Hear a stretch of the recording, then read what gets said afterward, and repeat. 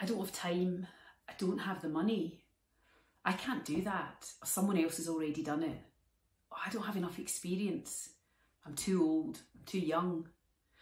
These are all self-limiting beliefs, and you'll have your own version of those, I'm sure. But are you aware of how much they're holding you back and stopping you from creating what it is you really want to create in your life and in your business? Are you aware of what the possibilities could be if you were able to drop those limiting beliefs and believe something else is possible?